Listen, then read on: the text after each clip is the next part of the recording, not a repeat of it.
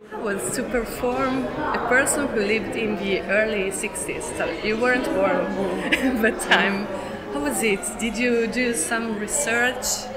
Yeah, I mean, that's the most fantastic thing that can happen to an actress, to play in another time period. Everybody wishes to play a movie in an historical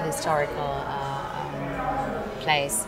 So yeah, we did a lot of researches. We checked a lot with the rhythm of that time, the music, the feeling. That's the most fascinating thing to me.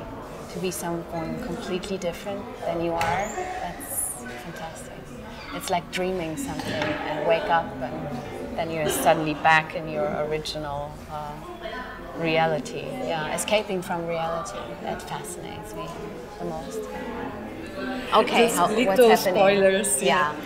Gisela is a very simple factory girl, working day and night, stopped dreaming, stopped dreaming of a life girls in that age dreamt of, and suddenly there appears love in her life, and suddenly everything changes like it is. She starts to become hungry. Yeah, hungry for herself, hungry for a future, and she starts to develop in a completely new human being. She starts to feel being a woman again. Yeah, she probably never felt in her life.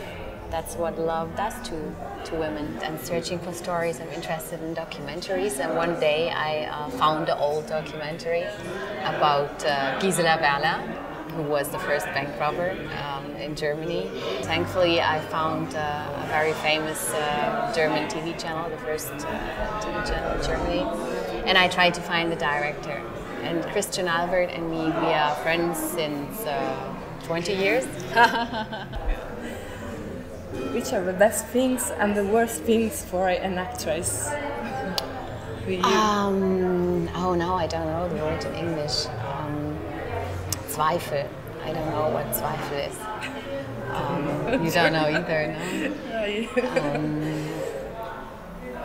It's a bit of an insecurity. Insecurity is something horrible that you have. Directors, producers have this impression of new films being very connected to reality, to actuality, or to historical things.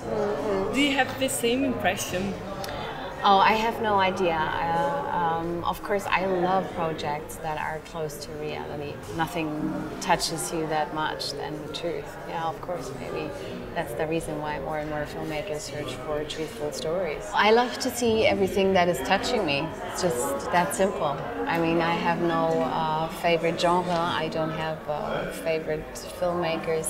Everything that touches my heart, I'm interested in. Yeah.